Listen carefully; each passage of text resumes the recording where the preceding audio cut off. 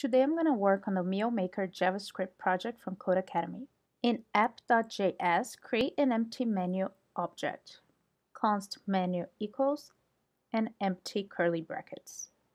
Number 2, we're going to create a meal property with a value of empty string that will eventually hold the name of the meal.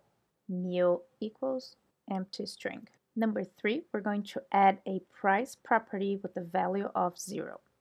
Price, and let's set it to 0.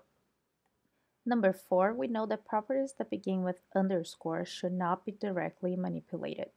To test it out, below menu object, directly manipulate the two properties by assigning meal a number and price a string value. Then console.log menu. Menu.meal equals 9, menu.price equals chicken, and let's console log menu. To safely reassign the two menu properties, we can add setters that type check the values being assigned. So we're going to either delete that or comment that out. And below the properties, use the set keyword to create a meal setter method with meal to check as a parameter. Let's add our set here, set meal, and let's use meal to check as a parameter. Number 6, inside the body of setter method, we're going to create an if statement to check if meal to check is a string. And if it is, we want to return meal to check. If type of meal to check equals string, return meal equals meal to check. Save. For task number 7, we're going to utilize the same procedure as above and use the set keyword to create price setter with price check as a parameter. And you want to make sure the value associated with price is always a number. Set price, price to check. If type of price to check equals number, return price equals price to check. Let's save. Number 8, below the menu object, we're going to set values of meal and price using the newly created setter methods.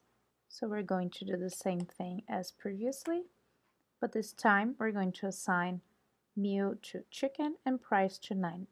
Console log menu and save. Number 9, below the setters, use the get keyword to create a today special method. Get today special. This will be empty for now. And that's it for number 9. Number 10, in the body of the getter, create an if-else statement to check if meal and price values exist.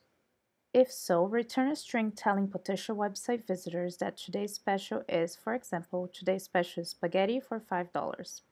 If meal and price values do not exist, return the string meal or price was not set correctly. If this meal and this price are true, we're going to return today's meal is this meal for this price.